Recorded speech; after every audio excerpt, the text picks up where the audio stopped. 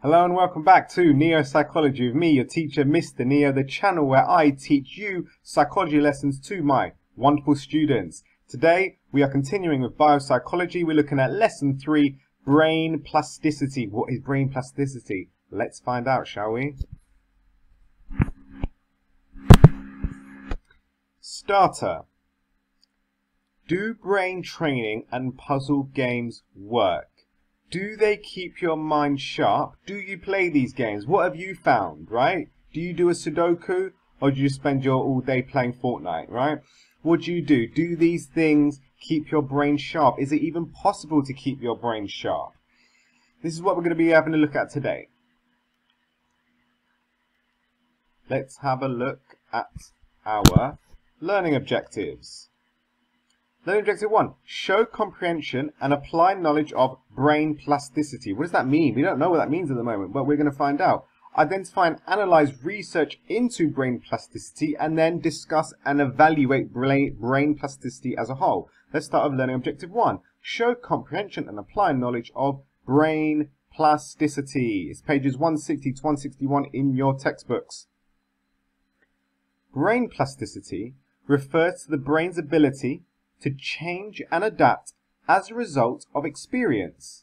This ability to change plays a role in the brain's development and behavior. Researchers used to believe that changes in the brain only took place during infancy and childhood, but more recent research has demonstrated that the brain continues to create new neural pathways and alter existing ones to adapt to new experiences as a result of learning. So they suggest that the brain isn't just changing and creating new neural pathways as a child, it's also doing it as an adult and when you get older. Neural or brain plasticity, neural or neuronal is just another word for brain, right? Neural plasticity or brain plasticity is the apparent ability of the brain to change and adapt its structures and processes as a result of experience and new learning. The brain would appear to be plastic, so it's not literally, it's like a metaphor, right? In the sense that it has the ability to change throughout life, right? Plastic can be molded, it can change, and that's what they're suggesting. The brain has plasticity, it has the ability to change. During infancy, the brain experiences a rapid growth in the number of synaptic connections. So synapses are those things, the synapse, so that it's the neurons all connected together to make to send chemical and electrical messages to the brain, like to each other, and they're all connected. So during infancy, the brain experiences a rapid growth in the number of synaptic connections. It has peaking at approximately 15,000 at the ages of 2 to 3 years old, according to Gospic et al. In 1999. This equates to about twice as many as there are in the adult brain.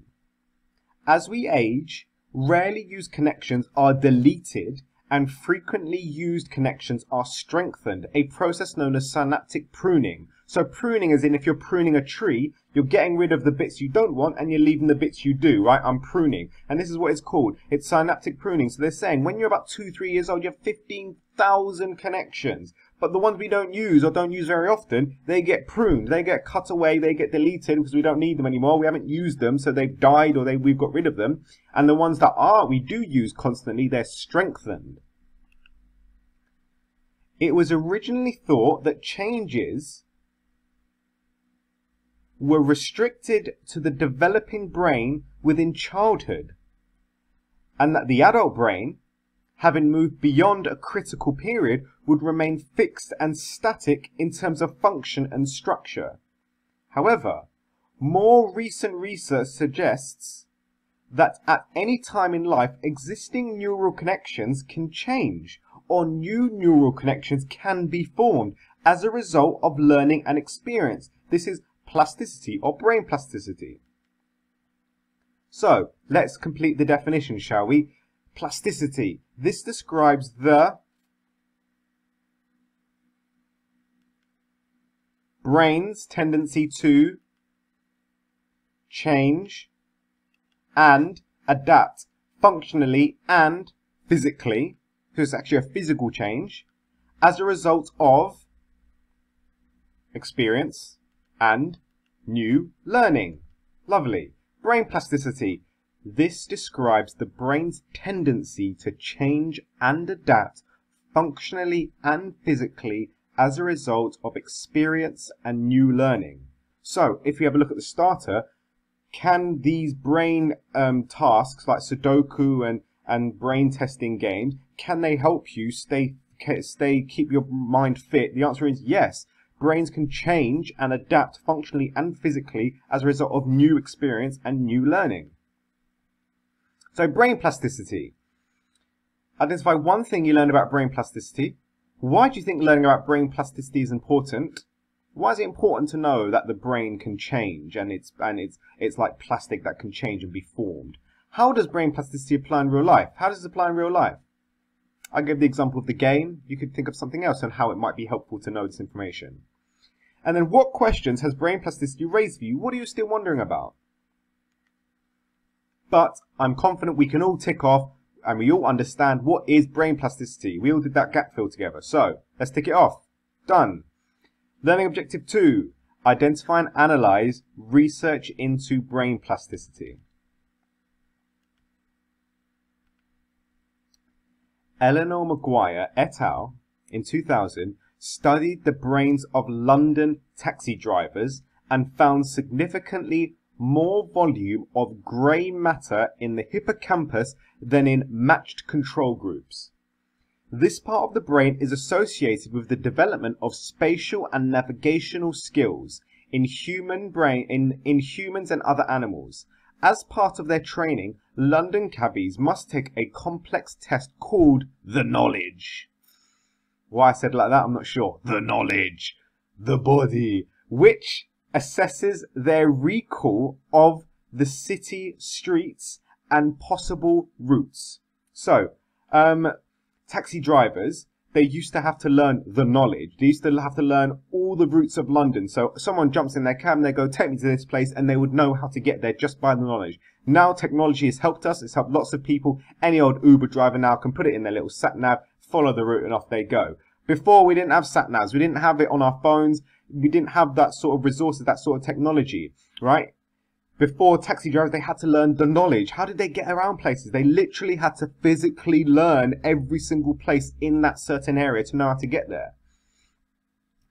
It appeared that the result of this learning experience is to alter the structure of the taxi drivers' brains. It is also noteworthy that the longer they had been in the job as a taxi driver, the more pronounced was the structural difference, a positive correlation. So it showed that there was actually a physical difference. A part of their brain in the that's to deal with the navigational skills in the hippocampus was actually larger. It was more pronounced in those cabbies in comparison to a control group. So it showed that there were physical changes that were happening. A similar finding was observed by Dragansky et al. In 2006, who imaged the brains of medical students 3 months before and after their final exams. Learning-induced changes were seen to have occurred in the hippocampus and the parietal cortex, presumably as a result of the exam. So they took a brain scan of all these medical students before their exam, 3 months before their exam, and then they did all of the cramming, they did loads of revision, lots of learning, lots of revision, and then they tested them afterwards, and they found that there was actually a difference. Finally, Michelli et al. Also found a larger parietal cortex in the brains of people who were bilingual compared to matched monolingual controls. So the fact that these people had learned a multiple language, had learned more than one language, and it had physically changed the structure of their parietal cortex. They had larger parietal cortexes. So literally changing the structure of your brain is possible through learning and through experience. How interesting is that? Here's a question. It's a research methods question. A researcher compared the hippocampal volume of taxi drivers who drove different routes every day with bus drivers who followed the same route every day. The researcher used an unrelated t-test to analyze the data and a significant difference was found at the 0.05 level. Question. Explain 2 reasons why the unrelated t-test was an appropriate choice for this investigation. And then the extension question is, with reference to this investigation, explain what is meant by the phrase, a significant difference was found at 0.05 level. Right. Number 1, explain 2 reasons why the unrelated t-test was an appropriate choice for this investigation. An unrelated t-test would be the most appropriate to use because the researcher was looking for a difference in the hippocampal volume in the brains of taxi drivers versus those of bus drivers. So a test of difference is appropriate, such as the t-test. The experimental design was independent measures as the participants were either taxi drivers or bus drivers, and the level of measurement was interval data as the hippocampal volume was measured. Therefore, an unrelated test was required. Therefore, we got an unrelated t-test. Extension question. With reference to this investigation, explain what is meant by the phrase, a significant difference was found at 0.05 level. Extension. This means that the hypothesis can be accepted. There is a difference in the hippocampal volume of taxi drivers versus bus drivers.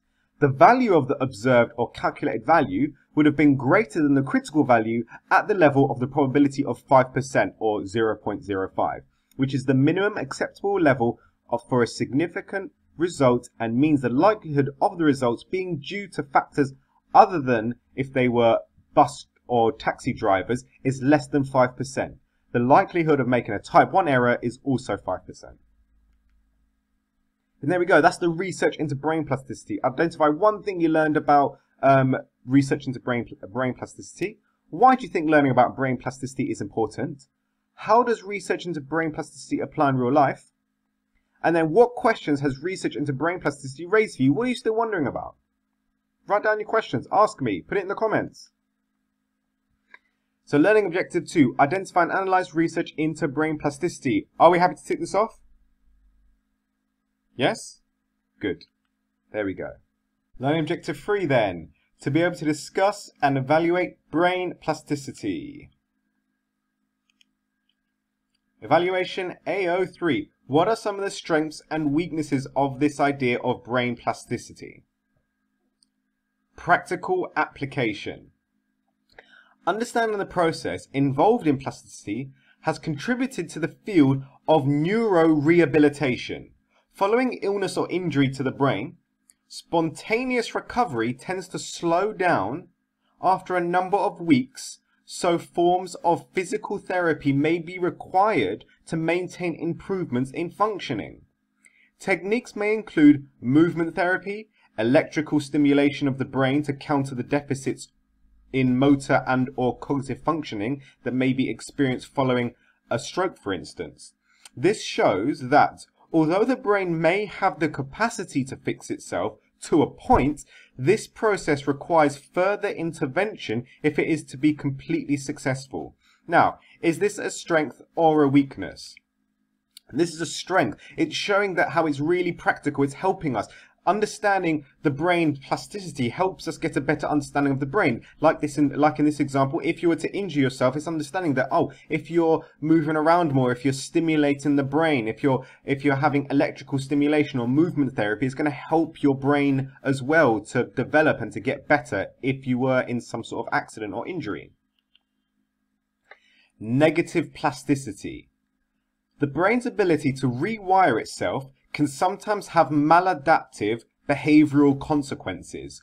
Prolonged drug use, for instance, has been shown to result in poorer cognitive functioning as well as increased risk of dementia later in life. Now, is this a strength or a weakness? Right? It's a strength. Of course, drug use is a bad thing, but the fact that we understand things better now, and we understand that drug use can cause poor cognitive functioning and increase the chance of dementia is a good thing. It's a good thing that we know these things. So don't be like Snoop Dogg, put down that reefer, right? It's bad for your cognitive functioning, and it does increase dementia as well as schizophrenia. Playing video games. Playing video games makes many different complex cognitive and motor demands. Kuhn et al. In 2014 compared a control group with a video game training group that was trained for 2 months for at least 30 minutes per day on the game Super Mario. I would have loved to have been part of that study. Go and play Super Mario for 30 minutes a day and I'll pay you. Brilliant, yeah, I'll do that. They found a significant increase in grey matter in various brain areas, including the cortex, hippocampus, and cerebellum. This increase was not evident in the control group that did not play Super Mario. So you can tell your mum or dad, look, I'm actually increasing the volume of my cortex, hippocampal, and cerebellum when I'm playing on the PlayStation, right? Or whatever. The researchers concluded that gaming had resulted in new synaptic transmissions in brain areas involved in spatial navigation, strategic planning, working memory, and motor performance skills that were important in playing games successfully. Is this a strength or a weakness? Well, it's a strength. It's a strength because it's showing us that yes, doing something like playing a game or doing brain activities can in fact change the brain. It can increase brain volume. Right, outline one strength and one weakness, or two strengths if you want, of brain plasticity. Answer the question in a peel paragraph structure. Challenge, can you think of any further criticisms of your own? Maybe you can have a look in the textbook. What does the textbook say? Identify one thing you learned from the evaluation. Why do you think learning about the evaluation is important? How does the evaluation apply in real life? Well, it gave us a better understanding. It showed us that that learning about brain plasticity is actually really helpful in everyday life, especially if you work with people with brain injuries. And what questions has the evaluation raised for you? What are you still wondering about? And that's learning objective 3, to be able to discuss and evaluate brain plasticity. We can tick that off. Good. Plenary, we're towards the end now. Video, easy. I go easy on you, like a video for a plenary. Watch this video regarding brain plasticity needed to use a spoon. Something as simple as using a spoon and eating it seems like a really simple task, but actually you need so many different parts of the brain in order to do this. Watch the video, it's really interesting, and check it out. And that was lesson 3. Thank you for joining the lesson today. We've learned lots today. Today was lesson 3, brain plasticity, right? We learned lots. Thank you for coming. Be sure to write up your notes for next lesson. Well done, my neo-psychologist. Great work today, as usual. I've been Mr. Neo.